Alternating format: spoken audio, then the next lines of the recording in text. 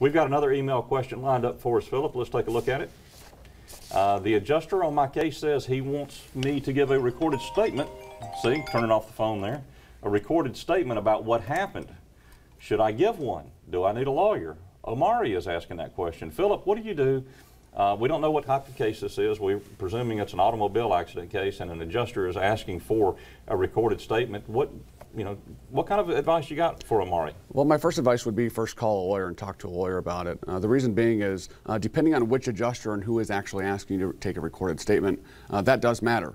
You might be required to if it's your insurance company under a particular auto case, but you might not be. But either way, even if you are supposed to give a recorded statement, you should have a lawyer in advance of that so that they can advise you of what to expect and be there with you for that. You know, Phillip, through the years, when we even give that statement or the statement is given, there's a lot of cordialness and a lot of shortcuts that are used, but sometimes they can be used when a client's trying to be nice.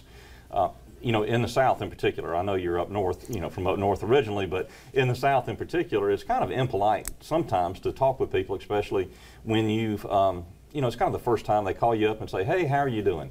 What's the response that most people give? Oh, I'm fine, I'm okay today. And then we see insurance adjusters later on down the road say, well, you said you were fine, you said you were okay, and really take that out of context. Especially in the South, people are doing that more out of politeness and cordialness. They don't really talk about the aches and pains, and sometimes they think the aches and pains are just simply going to go away. That shoulder will get better, that hip will get better, that back will get better. But those two words are really the most dangerous words that somebody can have in giving a recorded statement. I'm fine.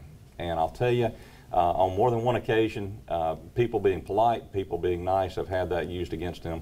So yes, Omari, I think it would be best for you to speak with an attorney in advance. You don't have to hire the attorney, but speak with the attorney in advance, at least get some ideas about what's really going on, the questions behind the questions on that recorded statement that the insurance company is going to have. Insurance companies train their adjusters. They train them in the skill of interrogation, if you will, and in interviews. And so you need to have somebody on your side as well so that you understand what's going on. I mean, Phillip, I've got a few gray hairs on me, and starting to spread a little bit in certain places I don't need to be spreading.